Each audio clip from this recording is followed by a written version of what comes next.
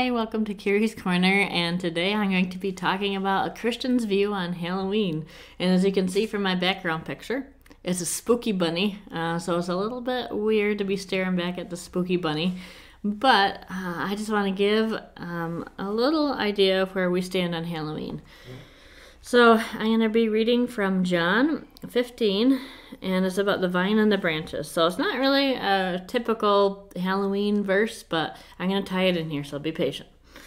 So John 15, starting at verse 1, I am the true vine, Jesus says, and my Father is the gardener. He cuts off every branch in me that bears no fruit, while every branch that does bear fruit he prunes, so that it will be even more fruitful. You are already clean because of the word I have spoken to you. Remain in me as I remain in you. No branch can bear fruit by itself. It must remain in the vine. Neither can you bear fruit unless you remain in me. I am the vine, you are the branches. If you remain in me and I in you, you will bear much fruit. Apart from me, you can do nothing. If you do not remain in me, you are like a branch that is thrown away and withers. Such branches are picked up, thrown into the fire, and burned. If you remain in me, and my words remain in you, ask whatever you wish, and it will be done for you. This is to my Father's glory, that you may bear much fruit, showing yourselves to be my disciples. Now you may be looking at me and saying, what in the world does this have to do with Halloween? What in the world? So I want to just talk about being the true vine and being the branches of Jesus. What does that mean? And this can be applied to everyday life, but especially to Halloween, because you see so many people, Christians and non-Christians alike, saying, well, what do you believe about this? Obviously, non-Christians say, hey, it's a really good holiday. It's a devil's holiday. We get to celebrate it. Sometimes Christians say it's a devil's holiday. You should not celebrate it. And this is applicable to any part of life, being the branches of Jesus Christ. What would he have us to do? Now, anything you know in life, the devil takes and makes it worse. He takes God's perfect number 7 and he makes that corrupt. He takes God's rainbow and makes that absolutely corrupt, and different things like homosexuality. So the devil can pervert and twist anything, but I believe we have to take it back as God's people. We have to take back what God intended for good. Now, I'm not saying he intends Halloween for good, but something as a rainbow, the enemy perverts and makes it really bad for homosexuality. That's just an example. He perverts everything. Instead of 7 colors, he makes it 6 colors, just one off. It's a 99% truth for a 1% lie. So how do we apply this to Halloween? So a lot of people say it's bad, it's the devil's holiday. I disagree. Our days are made for Jesus. Our days that we are alive, we are to use every moment, every piece, every second of that for Jesus. Now, we don't always do it. Sometimes we sin, we fall short. But I believe God wants us to use every opportunity to tell people about him. So what better time? A bunch of people out that normally wouldn't know Jesus, that you get to minister to, that you get to talk to. What better time? People coming to your door. You can't even ask for a better opportunity than that. So I am of the mindset we have to make it for the glory of God.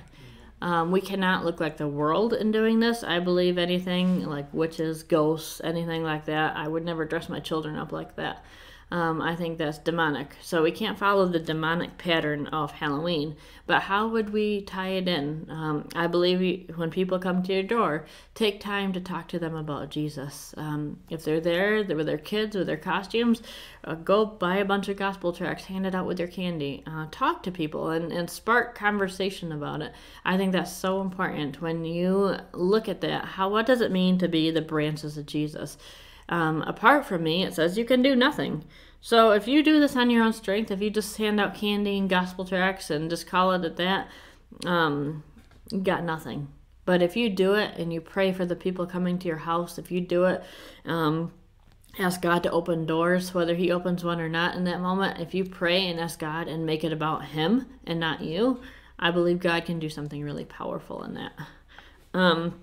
So again, I believe that we're not to look like the world in this. We're not to, obviously dress up as witches and goblins and all those things, and glorify in that. But I believe that we're supposed to glorify in God, because apart from me, you can do nothing. So when we make it about ourselves and glorifying ourselves, then God's not going to honor that. But when we use this and we are truly his branches and cling to that vine, I believe that's something that's so special that God can use.